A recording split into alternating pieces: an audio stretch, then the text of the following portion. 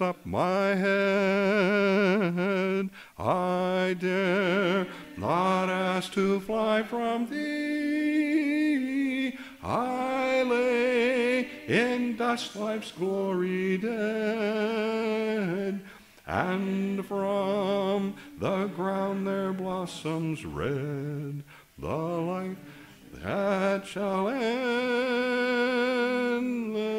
be.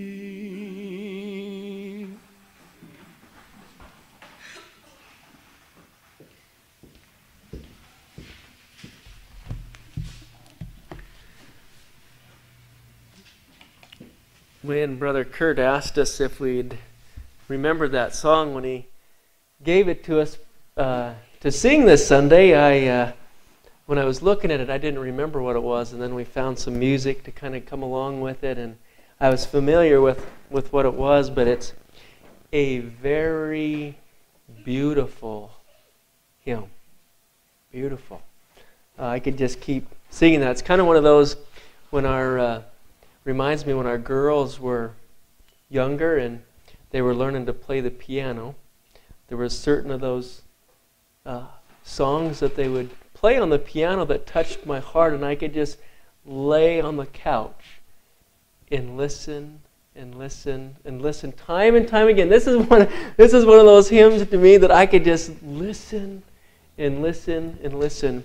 And Shelley, you need to mark this down, because I would love to hear you play that one for us on the saxophone. I'd love to have that one played. It would be beautiful, very beautiful.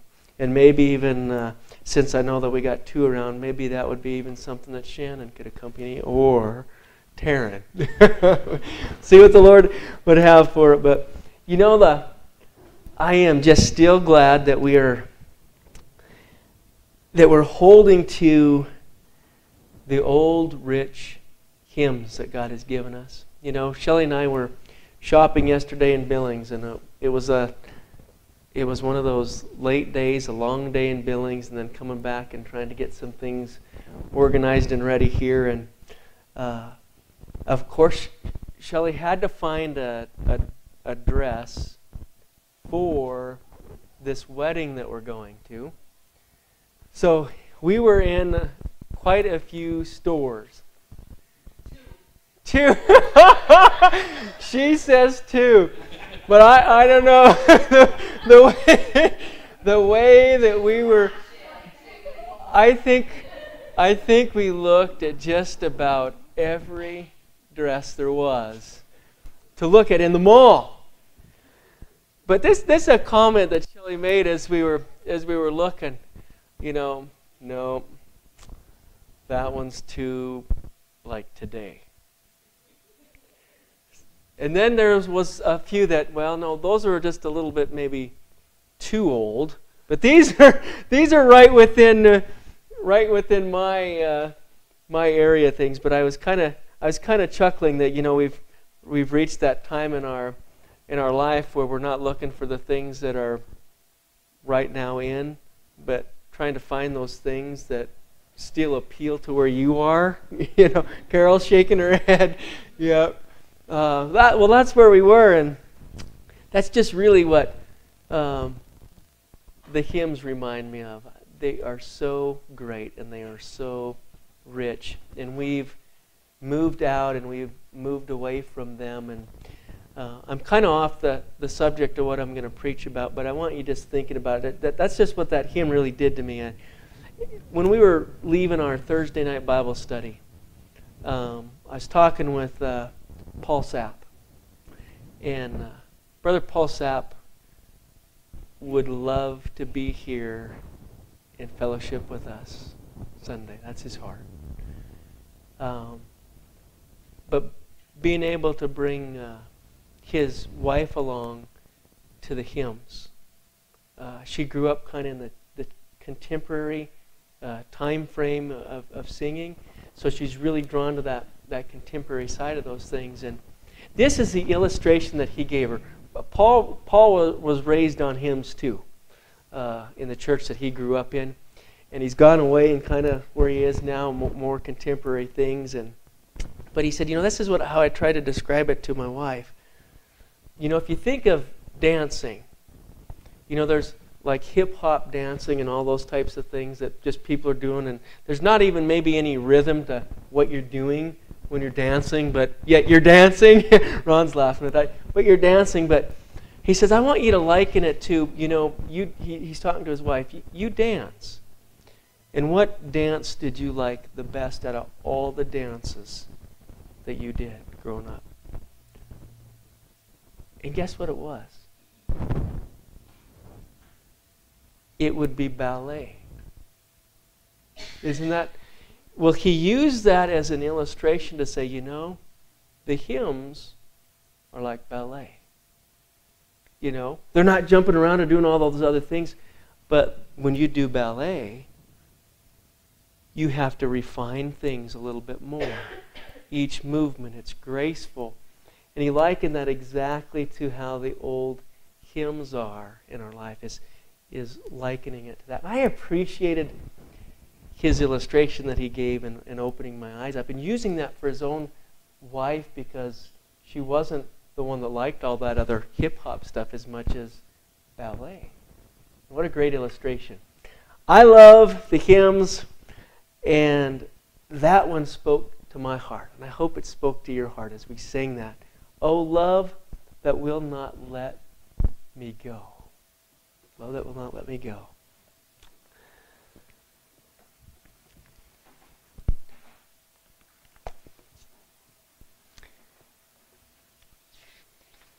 We are going to be this morning in Exodus chapter 19. That's not any guarantee that we're going to stay there. We might move around to a couple other places too.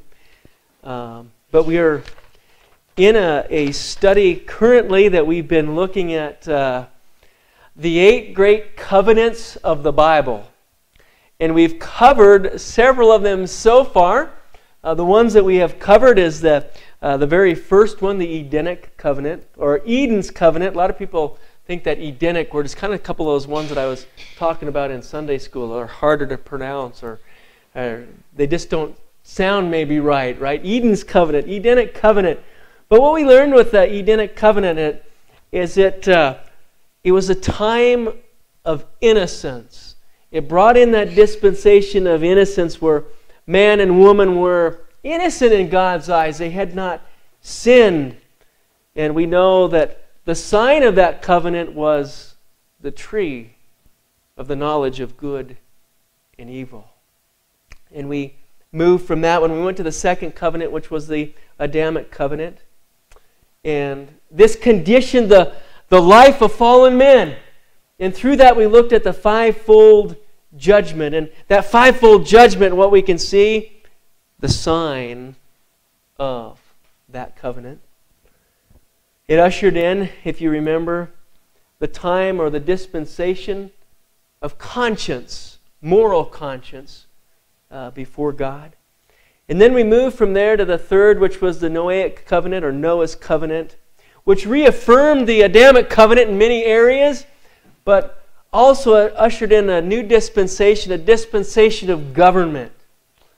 And the sign, who knows, remembers what the sign of the Noahic covenant is? The rainbow was the sign.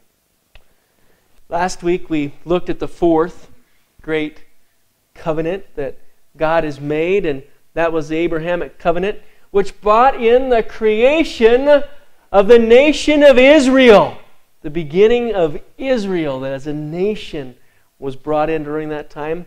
Also it brought in the dispensation, if you remember, of promise. The dispensation of promise. There was many promises, but the main promise that there would be the seed that would come, which would be the Lord Jesus Christ. And who remembers what the sign of the Abrahamic covenant is?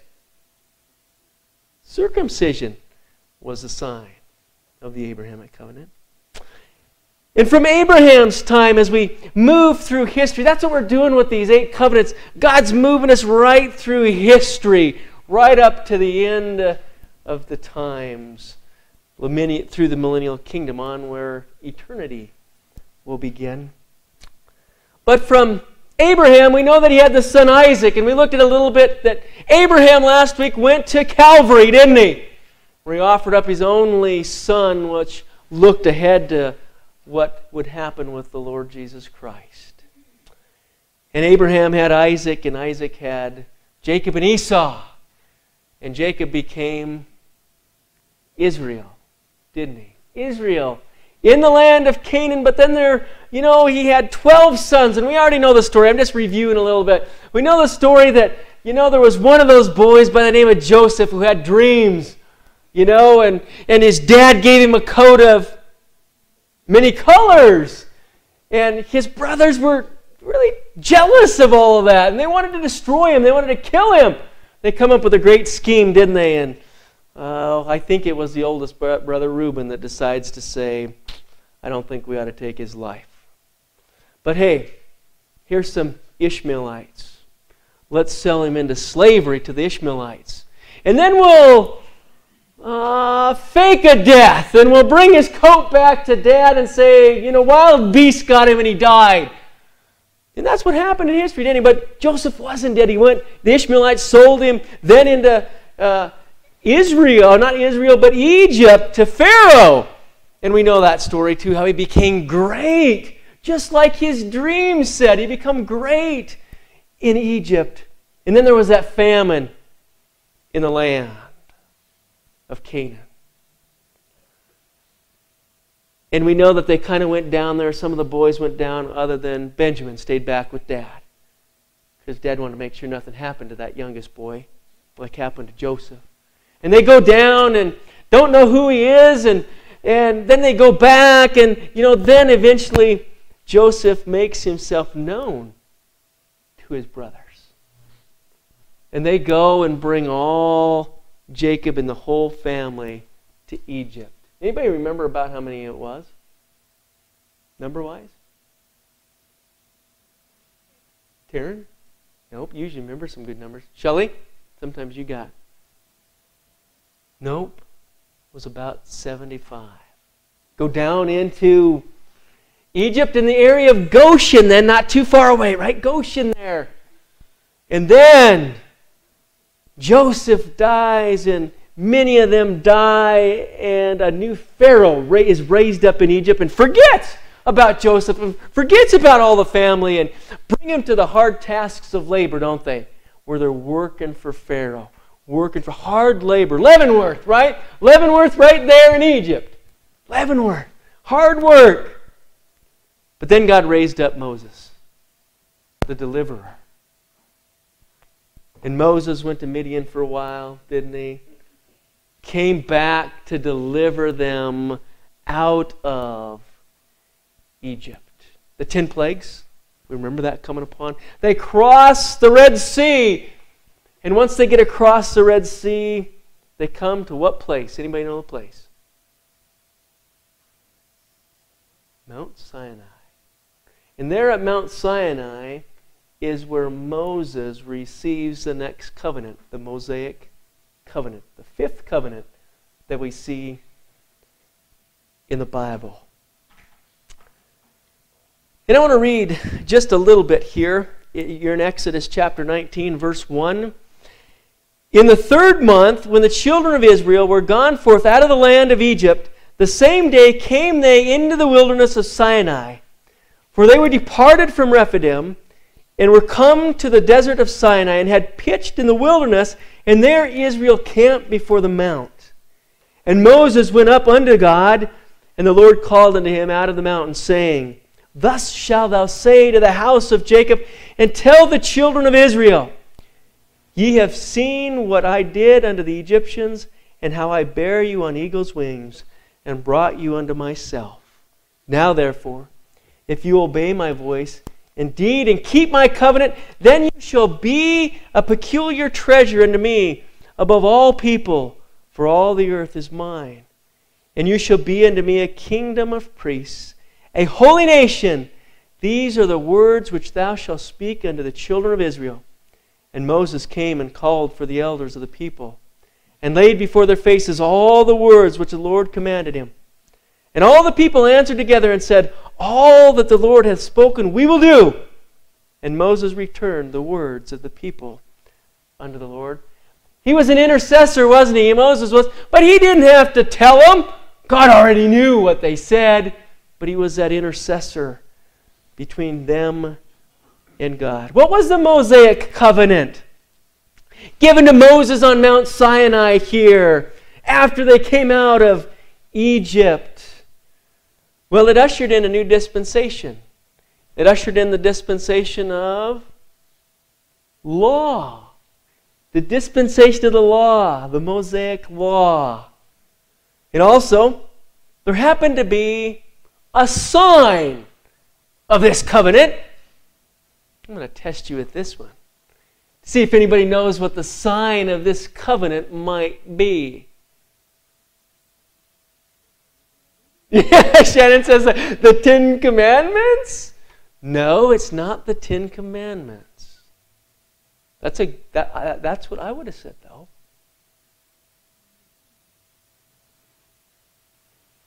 It is. I will look it up here. I want us to read it.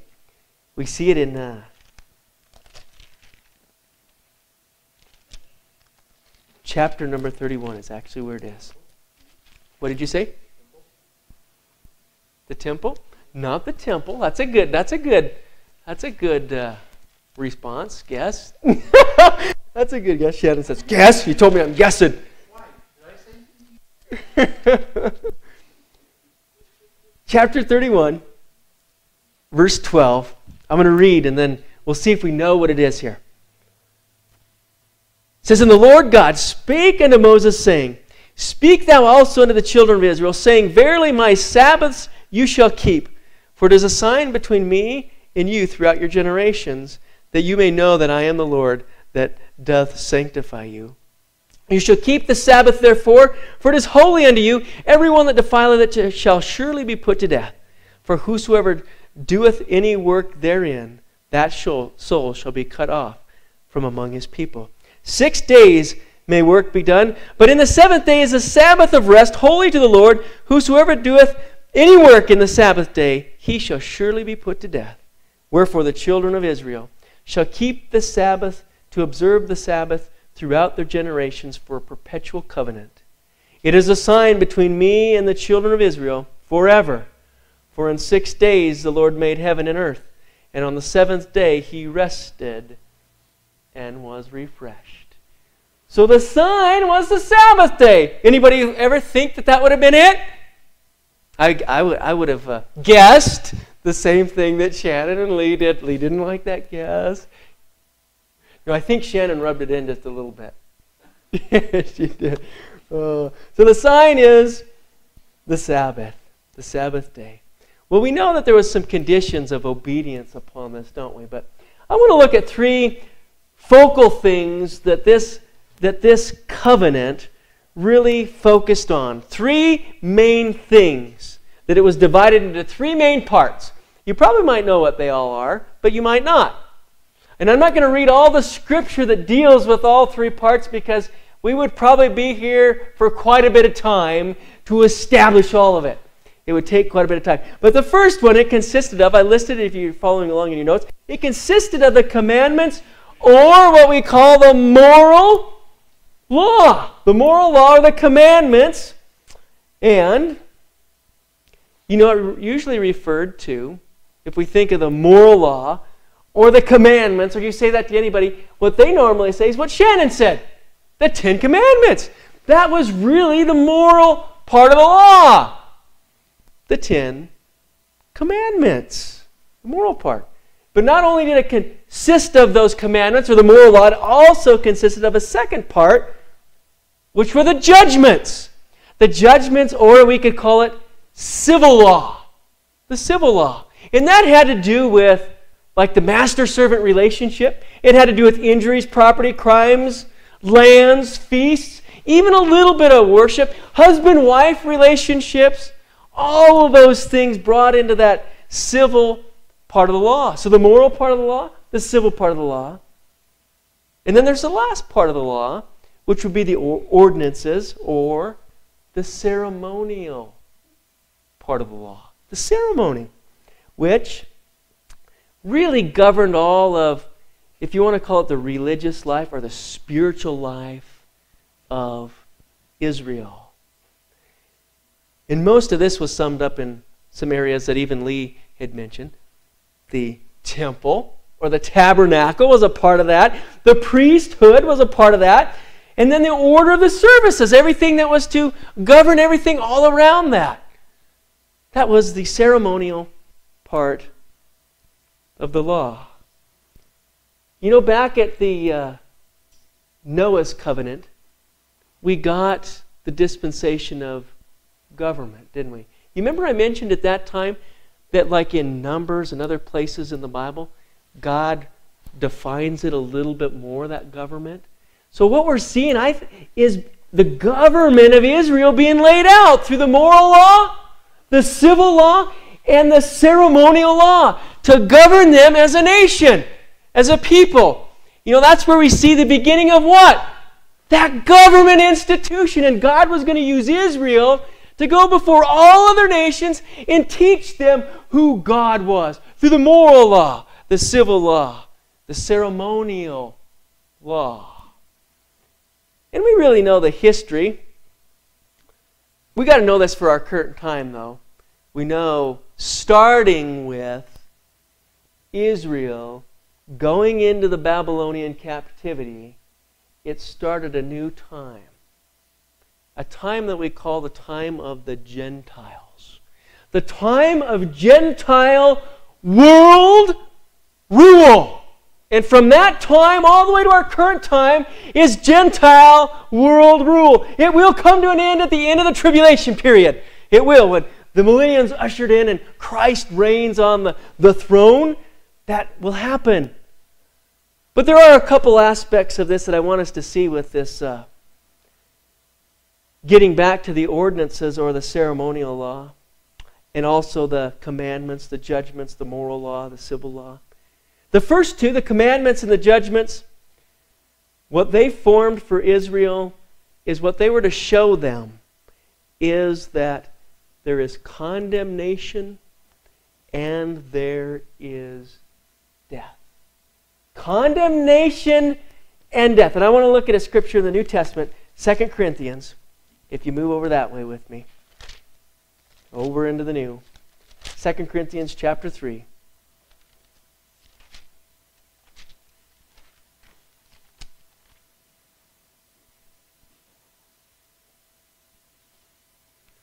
Starting in verse 6 says, who also hath made us able ministers of the New Testament, not of the letter, but of the Spirit. For the letter killeth, but the Spirit giveth life.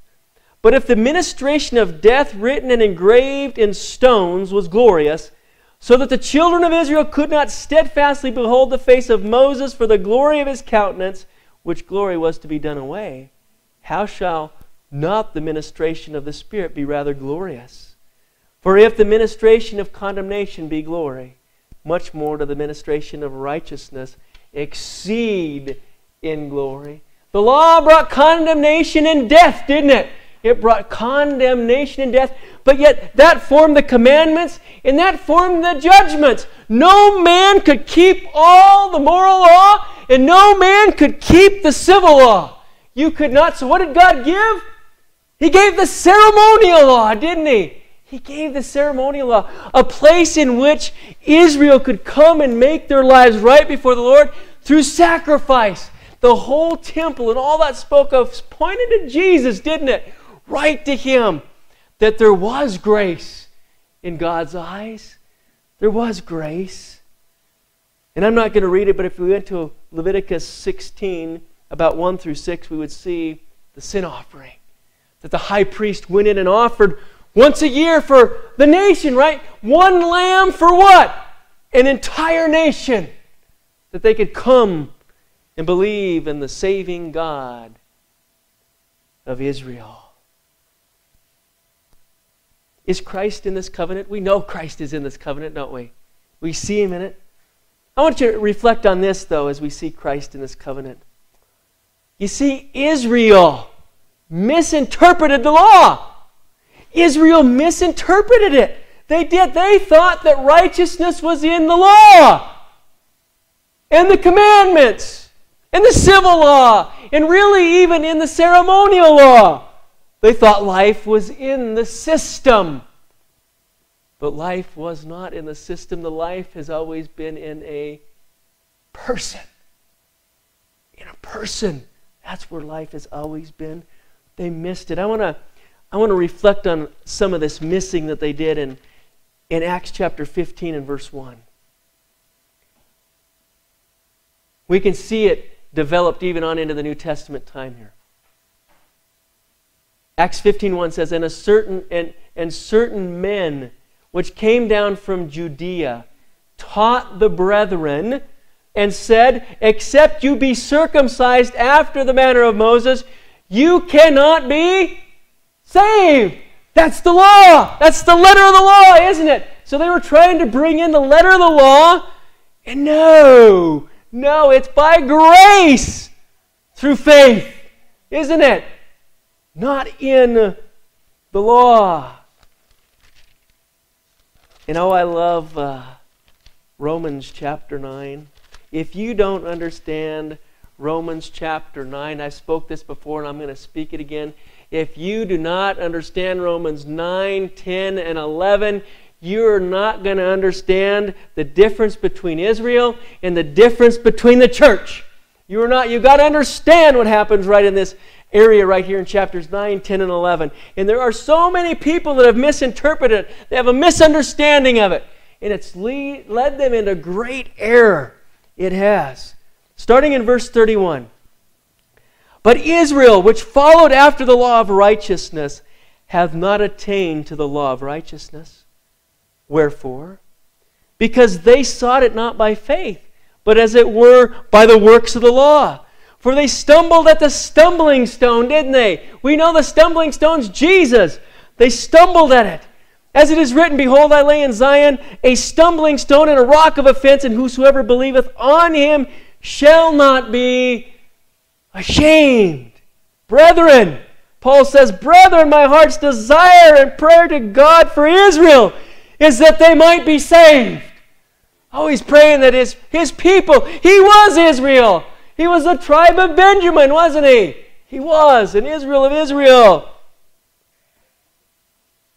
Brethren, my heart's desire and prayer to God for Israel is that they might be saved. For I bear them record that they have a zeal of God, but not according to knowledge. Oh, they had a great zeal, didn't they? For they, being ignorant of God's righteousness and going about to establish their own righteousness, have not submitted themselves unto the righteousness of God. Christ is the end of the law for righteousness to every one that believeth. Christ is the end of the law. Israel was right there. This whole 9, 10, and 11 is talking about this.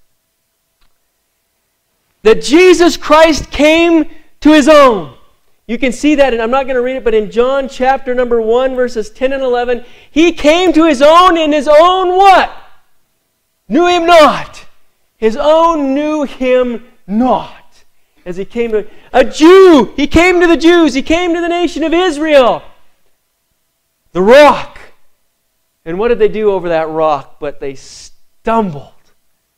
They wouldn't believe. They wanted to keep the moral law, the civil law, and the ceremonial law. And that's where they thought they had righteousness and life. And no, they didn't. Christ was the righteousness. Well, what does God do with Israel? This is what we see in 9, 10, and 11. He sets them aside temporarily, doesn't He? And now He's dealing with the church. That doesn't mean Israel can't come, does it? They can come. They can believe, but as a nation under God, Almighty God, it's not going to happen until the beginning of the tribulation when the church is taken out. That's the time it's going to happen. But He set them aside. See, if you can understand that, you can understand chapter 9. Do you know what chapter 9 talks about?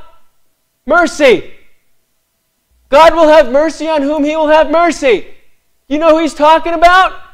Israel. So you've got to get that vision and understand that. You know, He talks about Pharaoh. He talks about Jacob and Esau. nations. But what so many people take chapter 9 and talk about election, that God predetermined or chose some men to salvation and He chose some men to damnation. If you understand He's speaking right here to Israel and what happened to them, you can understand when He says, if I make a vessel under honor, or if I make a vessel under judgment, what's that have to do with you? He's speaking to Israel. Because they were what? A vessel of honor. They rejected the Messiah. So what He's saying, you're now a vessel of what? Dishonor, because you've disbelieved in me. See, so many people say that. He's talking to every one of us there. He's speaking directly to Israel. And we got to understand that. We got to understand it to know what He's saying. 9, 10, and 11. Oh, Israel rejected the Messiah. But just like Paul said, his desire was that Israel would be saved. So we want to reach the Jews, right? What is it? Benjamin Netanyahu, an Orthodox Jew in Israel, stands on the Bible, but he needs the Lord, doesn't he? He's an Orthodox Jew. He needs to see Jesus Christ. Brother Kurt and I were talking with somebody going door to door who is, well, she wasn't sure if she's an Orthodox Jew or a Messianic Jew. She was in between, but we want to take her to Christ, don't we? We want her to see the Lord Jesus Christ and be saved. Well, see, the law taught 5 things. I want to give you these 5 things probably pretty quick, because I don't want to get and end us up here. The 5 things the law taught was the holiness of God. And I don't know about you. I found some pretty good pictures of Mount Sinai.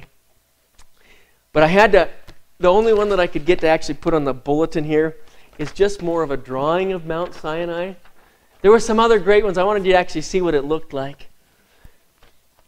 I don't know about you, but if you would have been there in that day and that time, when God was there speaking to Moses on the mountain, and there was thunderings and there was lightnings, and speaking and things going on, I think I would have been caught in that place to magnify.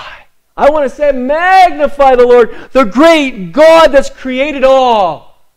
That was what part of that law was for. Was to elevate the holiness of a great, righteous God. But also, it was to show that we're exceedingly sinful. The exceedingly sinfulness of sin. I want to read from Romans 7:13 says, "Wherefore the law is holy, and the commandments holy and just and good. Was then that which is good made death unto me? God forbid, but sin, that it might appear sin, working death in me by that which is good, that sin might by the commandment might become exceedingly sinful." God wanted to make that sin in our lives become exceedingly sinful, and He was going to do it through the law of God, through the law, moral law, civil law, ceremonial law. And then we see the necessity for obedience. Man was to be in obedience to the law. The third thing that we see, or the fourth thing actually, is the universal of sin. That sin is upon all, right? What does Romans 3:23 say? Anybody? For all have sinned and come short of the glory of God. Everybody is a sinner. But in God's marvelous plan with the law, again, He brings grace, doesn't He? He brings grace to man, if they would see it, providing a way for man to approach a holy and righteous God. That's what it all was to speak to Israel, and Israel took it to think that they needed to obey, they needed to keep the letter of the law, and that in that was life. And there was no life in that. In ending, Jesus, He's the one that lived sinless underneath the Mosaic law. He lived sinless. He kept the moral law. He kept the civil law. And He kept the ceremonial law. And He became the fulfillment of all that was to speak to Israel. The rock. And they stumbled over the rock, didn't they? I want to end in reading Galatians 3.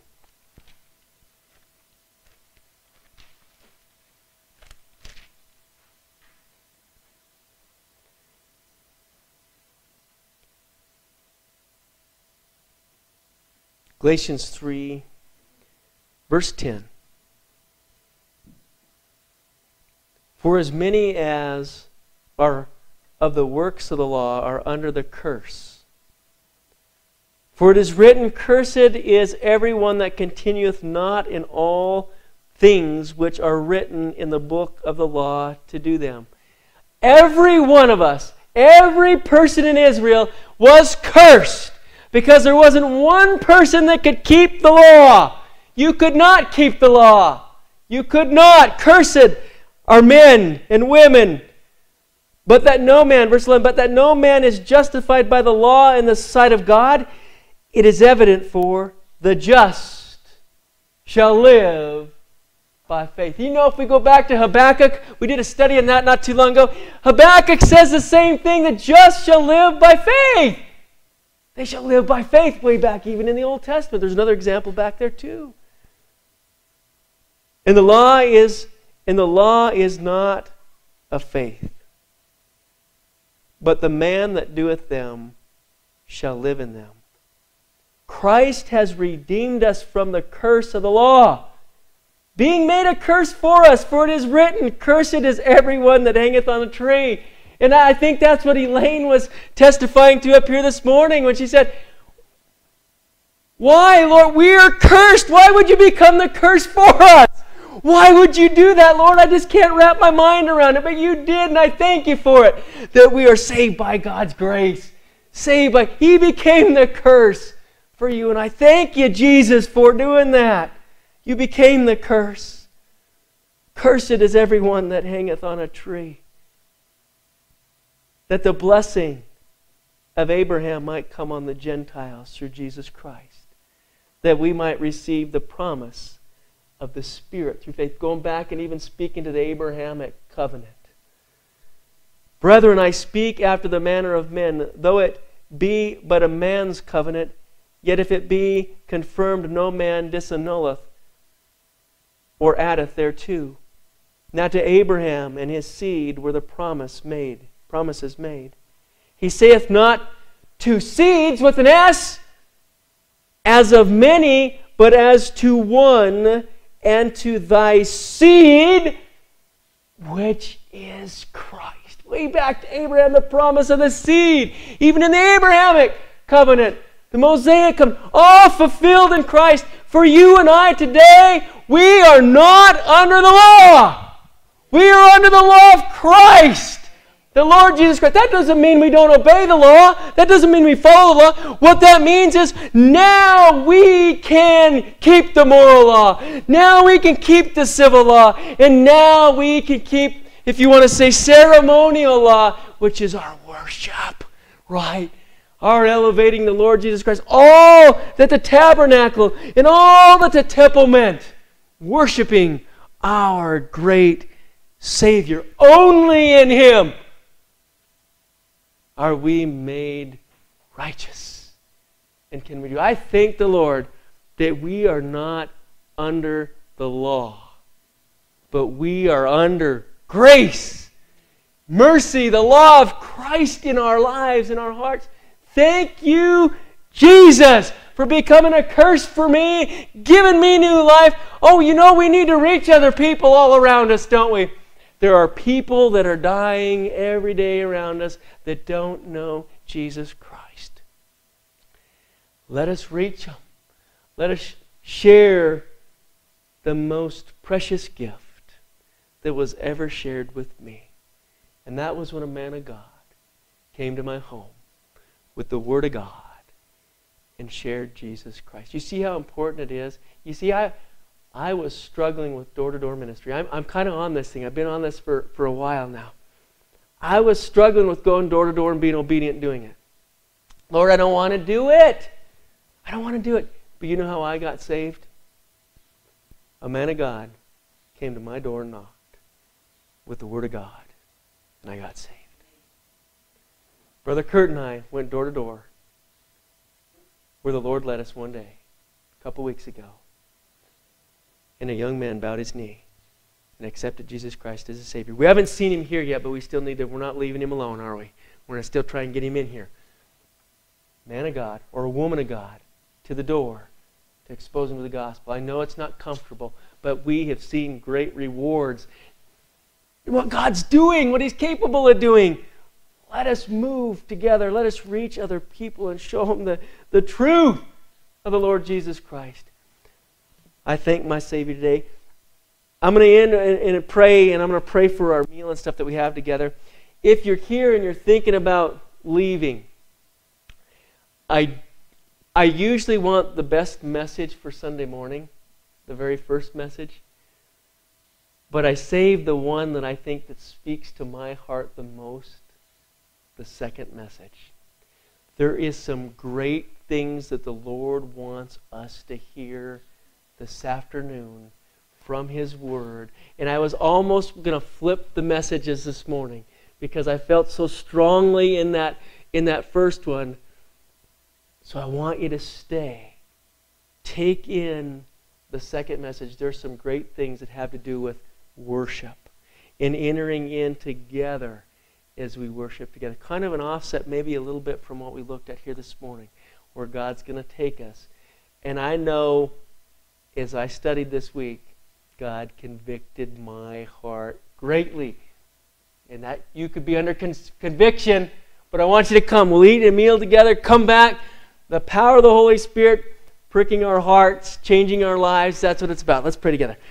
Heavenly Father, I just thank you, Lord Jesus, I thank you for your word this morning. I thank you for your timing, Lord, as we've been looking at your 8 great covenants, Lord, as we tackle just a little surface piece, Lord, of the Mosaic Covenant. Lord, all that it meant, that moral law, civil law, and the ceremonial law, Lord, I thank you for it. And Lord, more than anything, I thank you for how it points me to being a sinner in need of a Savior. And in it I can see your grace being poured out. And I thank you, Jesus, that your grace has been poured out in my life. And Lord, you went to that cross and you died and you faced the curse for everyone. Father, we pray for more people to come to you. Thank you for your great words this morning. Lord, keep us in tune for this afternoon. Lord, the great things that you're going to speak to us, Lord. And I know it's hard for us to stay alert, Lord, and attentive. It is after we've had a great meal together. But bring us back in here, Lord, and allow us to be focused like you want us, because there are some things, Lord Jesus, that you want us to hear from your word. I want to pray a blessing, Lord, upon our food. Lord, we thank you for every hand that's brought it. I thank you, Lord, for everyone that's here this morning. I again want to pray, Lord, for those that aren't amongst us, Lord, that normally are. Father, be with them in a special way. Guide and lead them, direct them. Lord, thank you for the food, your provision. We honor you in it. We thank you for it, and we fellowship around it together. In Jesus' name, amen.